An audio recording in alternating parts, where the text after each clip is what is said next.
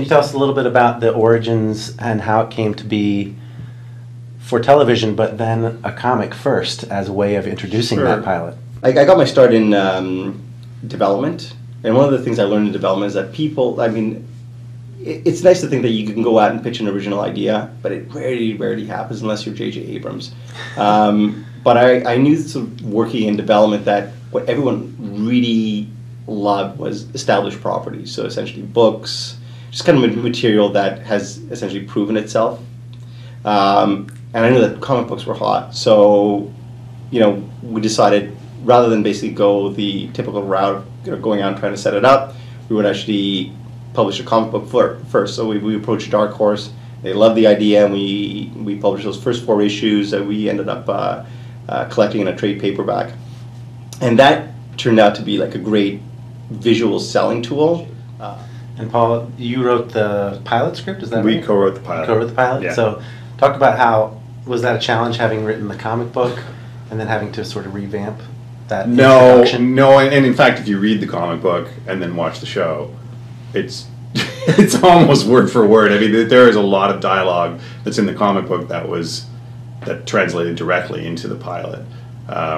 Joe wrote the comic book. I don't really know comic book format, so that was a bit weird. Yeah, it is very different. It is a different format. But when you see it translated, you realize, one of the things Joe mentioned, one of the great things about the comic book is it's essentially a storyboard for the pilot, because we didn't veer from it at all, really. And even visually, even the visual design is similar. It's not exactly the same. Obviously, the sets are not the same and everything, but even some of the characters kind of look the same.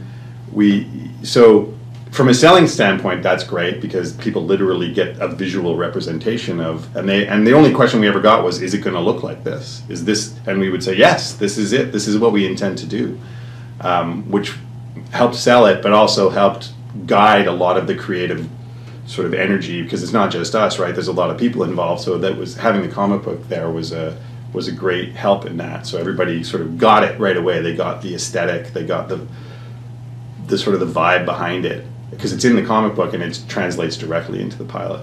Now, that being said, though, is there a point of divergence where people who have read the comic and might be slightly spoiled, a la Game of Thrones, are they going to be? Well, the comic only lasts for the first 2 episodes, essentially. After that, even in the second, the pilot is very much the comic book, I think. It's the first 2 issues, essentially, right?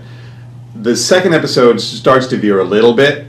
It still follows the basic plot. It's a little bit different, and then after that, all bets are off. All bets are off. Yeah. One of the other interesting casting choices was Melissa O'Neill as 2, where she's coming from a stage background. Mm-hmm. How did that happen, and what do you think that will maybe lend to her role? She's never done television before, so she's very raw. But the audition was unbelievable, and we thought, wow, this is a star in the making. And we heard that she had auditioned for something else recently and come very close, and so we cast her, and she's been fantastic. And you'll be ready for the musical episode as well. Yeah. Yes, in fact, actually, I made a joke about that, because I also they're all pretty good. I got video, of them on location. It was like the guys, I think Anthony, Alex, Roger, and Mark all singing between takes.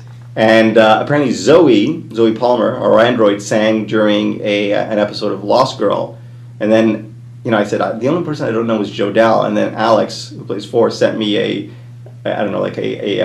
link of Jodelle singing online. And I thought, perfect. Yeah. We're all set. Season 5? Season 5. It's one of the first things we do whenever we're working on a new show, is we think about when we can work that musical episode in. We never really get around to it, but we always talk about it. I love, as cold as it has been filming out in winter, I love being outside in the Badlands. That's where Rissa and Nolan feel, I think it's their home. That's where it feels like home for them. They don't settle in defiance, really.